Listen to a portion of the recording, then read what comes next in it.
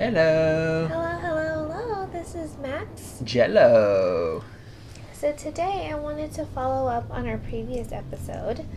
You said that people didn't give you a choice, or you were waiting for people to offer you choices. And when I heard that, I think I had two responses I wanted to share with you before I asked you to elaborate. When I heard you were waiting for people to give you a choice, that's two things. One, you're giving away your power. You're giving them power to create a path for you instead of looking for a path that matters to you. Number two, you put yourself in the passive role where you have to subjugate to them, be their subordinate, right? And looking for a leader instead of being your own leader. So could you elaborate what you meant by that? Well, I guess I have two responses to that. I think I'm figuring out more about it. That my first response immediately was about the situation with previously with my brother, John Pierre, and everything.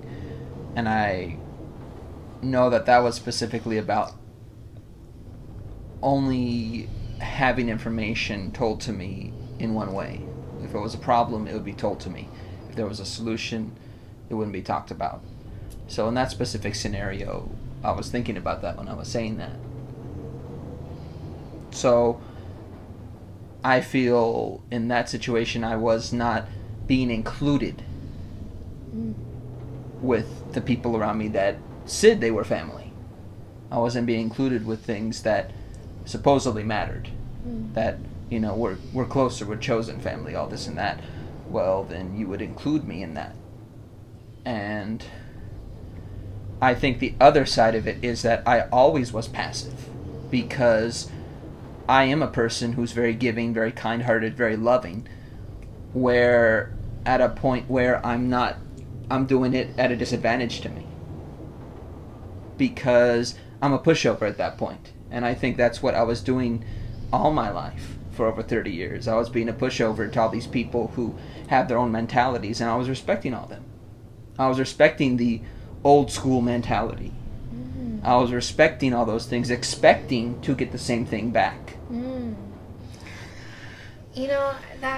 That means so much to me. So what I'm hearing is that when we respect other people's boundaries that they set for us, we end up losing our boundaries or forgetting to assert our boundaries, right? So my follow-up question is, in what ways do you refuse to give up your power now?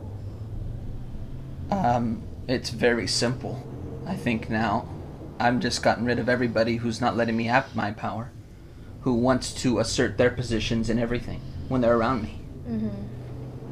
You can be assertive in who you are and not have to push down other people's own assertions. Oh, that's beautiful. You can have power without taking power away from someone. And you can set boundaries without having to say it, right? Yeah. And I think that's it, that so many people think there has to be only one person that's the boss here, there's a collective idea of that not everybody can be a boss, but in reality, this is a personal space I'm talking about. I'm not talking about work. There's time for that. But I feel like everybody that I was around only thought of things in a business sense, in a very, I don't know how they got so narrow-minded about it, but it literally felt like that. That everybody thought in such a business sense, there's only one person going to be a boss. Not everybody's like that, and living by the mentality of title. Like, oh, that's a grandmother, you got to listen to what they say. Okay, so what I get from that is that don't bring the business mentality into personal, intimate relationships. And in personal, intimate relationship, whether it's friendship or a lovership, don't try to own someone, right? It might work for a time being, but at the end of the day, no one wants to give up all their control, all their power, and all their being. Yeah. So this year, or the end of this year, Max Jello challenges you to go to 2021 by being able to sustain your own power without diminishing other people.